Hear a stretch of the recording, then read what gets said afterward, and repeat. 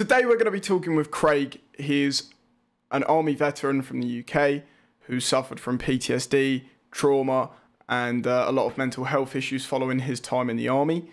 He reached out to Combat Stress, and today he's going to tell us some of his story, some of the stuff that he went through in the military, some of how he's recovered and put himself into a much better place since being in the military. All of his links are in the description. He does do a bit of streaming.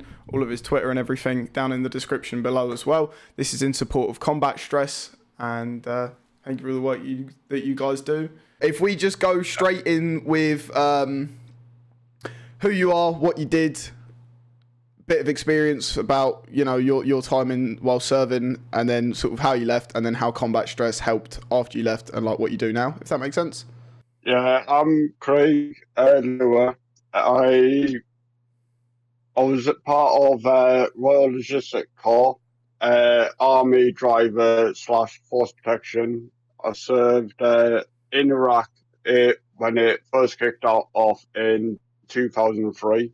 I managed 3.5 years before getting kicked out due to my mental health. Ended up just doing a normal job as a warehouse person, quite angry, didn't know why I was angry, and I could snap easy, and then lost that job because of redundancy. And I was going through jobs to jobs, and I just couldn't hold a job due to the fact is if somebody was lazy, I would get annoyed. Just little triggers would kick me off. The last job I was at, my boss actually told me to go to the doctors, get help before you do seriously harm to someone. And they sent me to a normal psychiatrist that couldn't help. And they told me to speak to the military because it's nothing they can sort out. Spoke to Vets UK, and they sent me to Combat Stress, who took me to Ayrshire for overnight stay, and there's a few programs they put you on. One is anger management program, and the other one is intense treatment program.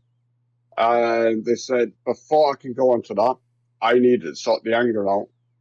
So they put us on 2 weeks anger management, which actually helped to get my anger down. And then in the intense treatment is the best thing anyone could get, because they break you down and build you back up. One thing I couldn't do is go into shops, Right. because it was like one of the triggers. And now I can go shopping through the daytime. Yeah. It's helped me a hell of a lot. Yeah. My doctors still want me to sign me back to work, so I can't work. Right. And I would love to go back to work and work, but it's down to my doctors. They still think I'm unsuitable to work. So how long have they given you any sort of timeline as to whether or not you can go back anytime soon, or? No, because PTSD is lifetime trauma thing. I still need a bit more trauma work. I've got to try to do it on my own, because they're trying to get so many people through, and it's the money as well. But one thing I couldn't do, because part of one of my traumas was actually getting the back of a car.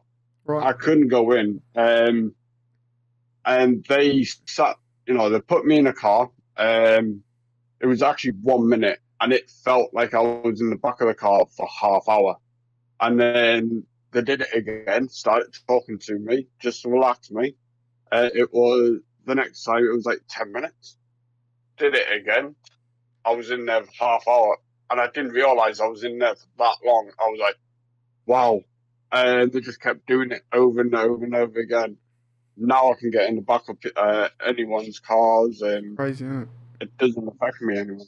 you've gone from that sort of thing, and you're coming back now, trying to you know, living more of a normal life and being able to face those things that were causing you such grief and such trauma and such. Like, it's nice to see that it's helped. Where do you think, like, if you don't mind me asking, how do you think you'd be going now if it wasn't for Combat Stress and the help that they provided you? Worst case, probably jail. Another case, I wouldn't be able to get out of my own house. Because I was actually scared to go out of my own house in case, well, it was the anxiety, seeing anyone. Because prior, I actually did get combat stress. 2 years I was locked in my own house. I didn't go out of my own house. So they actually saw that I can actually go downtown. Bit wary of the town because it's busy, but I can still go there. Well, I would actually avoid anywhere near town, avoid contact with anyone. Shopping at 2 o'clock in the morning because it's the quietest. I can go 12 o'clock through the daytime. It doesn't bother me. It's brilliant. Because they do grounding techniques. Yeah. So they deal with that. Other than like the work thing, which you're waiting to be signed back into being able to do, you've managed to come back to living like a pretty normal life now, right? Yeah. It's great to hear, mate.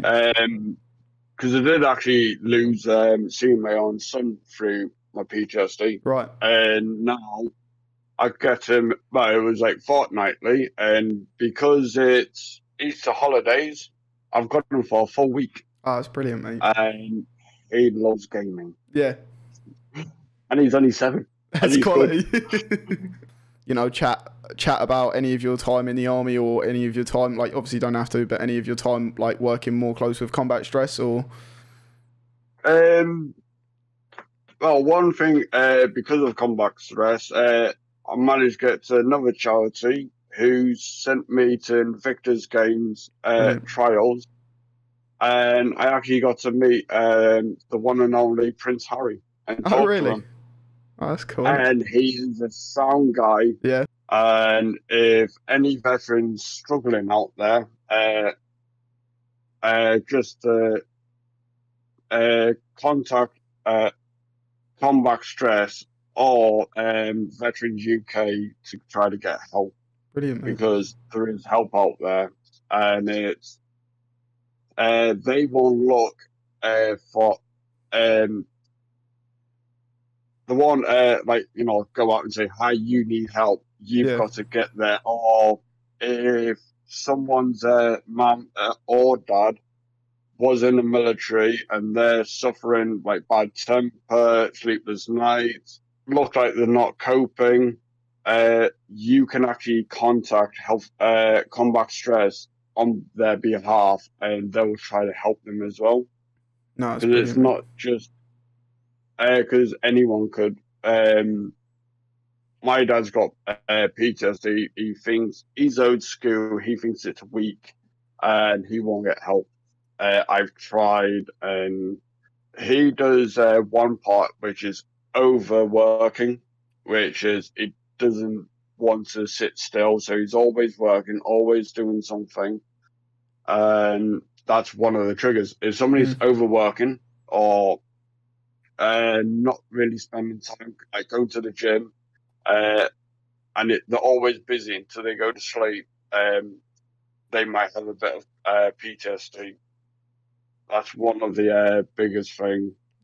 But it was mostly one of my mates that actually told me about PTSD, and the first thing I said was, I'm not weak. Exactly the same way as my dad said. Yeah. And no one will say that, you know, they've got it. They'll think, no, being military, you don't think you have. And it is, and there is signs, so just watch out for them. Yeah. So have you got any advice for any veterans or anyone serving, or just anyone in the audience, period, about, you know, mental health, that sort of thing, and how you found to deal with it, or how you would, if you was to go through it all over again, how you would deal with it now? I would get help sooner, and it doesn't make you weak. it is out there, and just get help, get sorted, and get on with life. That's brilliant, mate. Even if you got bad temper, there is actually people out there that can help you. Combat stress, even if you don't have PTSD, you just got an anger problem, they'll help you with the anger problem. But if you got an alcohol problem and you're in there, you're not allowed alcohol, and you're in there for 6 weeks for the intense training. You know any alcohol, so there's no temptation. And when you're out, it's like you're going to be out and you're not going to have alcohol. So unless you go down to the local pub, what one guy did, and got absolutely drunk and kicked off. But then he got himself sorted, went back in again, because they're all about second chances. Yeah. Went back in, got sorted, and he's on the mend. Good. And he was actually in Iraq and saved my life out in Iraq. Really? And I didn't realise, because he was in a warrior tank and I was on top of a Land Rover. RPG decided to hit him rather than me, and it bounced off him. They turned the cannon and just took the other guy out with the RPG. So thank God it was in that tank. It's a crazy story, isn't it? I was actually bored because I actually was wanting to be a chef. Right. And I was bored at college, was downtown. 2 recruitment guys said, do you want to join the army? And me being bored, went, yeah, then. And signed up. And ended up in the army. Had basic training. Then phase 2. Just got to my regiment. Then I think it was 6 months later, was training to go out to Iraq and then deployed. My 19th birthday in Iraq. Which I had some great fun out there. Sunburned, which is one of my best stories. I actually went on top of a ISO container, sunbathing naked, fell asleep. The worst pain ever. Yeah, I was about to say sunburnt as fuck, right? Yeah. I was sunburnt. No pity. Just for that, I had to guard the port. Oh no. Which was, I was like, oh no. It was because we hardly have much sleep out there, and I went up. I thought I'll get a nice tan before I come back to the UK, and fell asleep because I didn't have much sleep. The reason why I got found out that I was sunbathing naked is because I actually fell off the ISO container and thinking that we had a mortar attack, so I was running off. And it was like, oops, shit. Yeah, that's brilliant. It's the sort of shit you see in a film, isn't it? Yeah. Some of the stuff you see on the films and they're having a laugh and that does actually happen on our time off. Because you've got to have some downtime, right? Morale. There was some pretty things like the afternoon challenge, midday, very hot, and a porta cabin. And I ain't gone into any details of that. I'll make this my last question for you, mate. When you saw the post about trying to do a marathon and trying to play Warzone at the same time, what did you think? And have you ever done a marathon and got any advice for me? Whilst playing? No. Well, marathon, just pace yourself. Yeah. Just don't outdo yourself too much. Well, soon as I heard you were doing it for, I actually got told you were doing it for Blesma before the post came out. Oh, okay, yeah. And then through Beza. But then when I heard about Combat Stress, I was like, wow, no one hardly does it for Combat Stress, because Combat Stress name is not out there. It's not big. But it is big. But the names are not even out there. Yeah. Thank you very much for coming on, brother. Yeah. It's been an absolute pleasure. And I'll catch you soon. Yeah. Ta-ra, mate. See you later. Bye-bye.